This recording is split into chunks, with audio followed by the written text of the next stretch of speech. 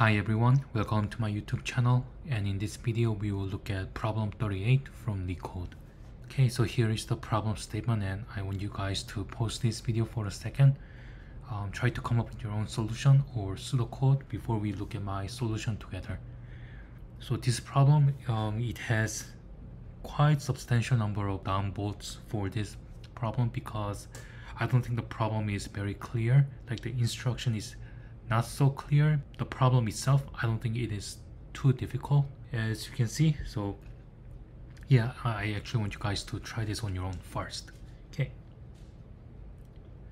so the strategy for this problem is basically boils down to this. If you are given this number, like, so we have a, let's just call this, an array of like number, let's just call this S. So we are given this array, and then we want to turn this into this. So what do I mean by this? So we have 1 1 2 3 3 3 4. So how many ones do we have here? We have 2 ones, right? So that's why you put 2 in front of 1. How many 2 do we have here? We have only 1.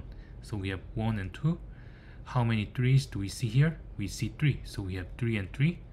How many 4s do we see here? We only see single instance of 4. So that's why we have 1 and 4. Basically, if you know how to turn this into this, then I think you can solve this problem quite easily. So here is my code. This is my helper function.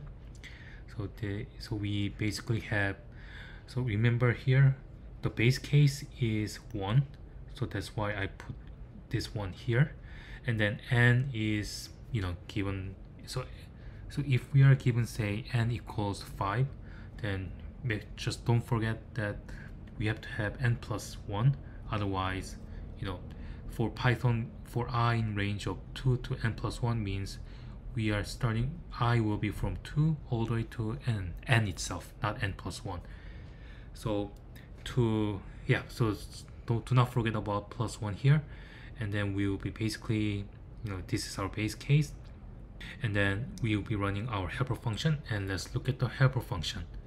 So we have a local variable result. This is an empty string, and we have a count variable that is 1, and then basically we will be running for loop, and either so if you look at here, initially we have 1, right? And then we look at the next coming element, that is this one. So we have s of I, and then we have s of I plus 1. If they are equal to each other, then we go to the else statement. So we increment our count variable by 1, and our count variable will be 2. Now when I is equal to 1, we would have, this one is still, so this condition is only for when we are on the last index. So I equals length of s minus 1, and then for this part, s of I, so s of 1, is that equal to s of 2? No, they are not the same. So we are in this if statement. So we will be appending our result. So we have a concatenation here. We count is an integer, so we turn it into a string, plus s of I. S of I in this case is just 1, so we will get 2 of 1. So 2 1, and then we set count equal to 1, right? Count is equal to 1, and then we do it again.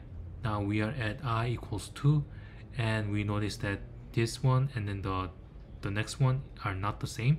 So we concatenate these two guys. So in this case, count is still 1, and then we have s of I equals 2. So we have a 1 and 2 here.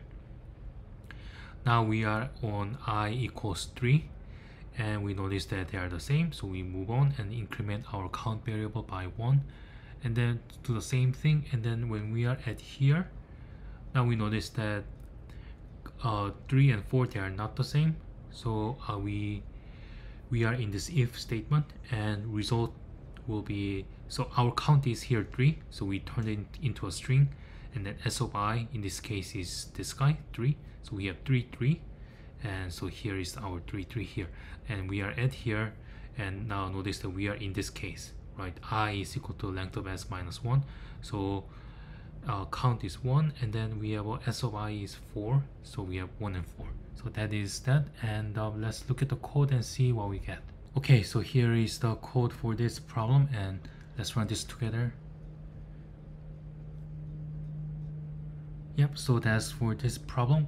If my video helps you guys understanding this problem, please give me thumbs up, and I'll see you guys next time. Bye bye.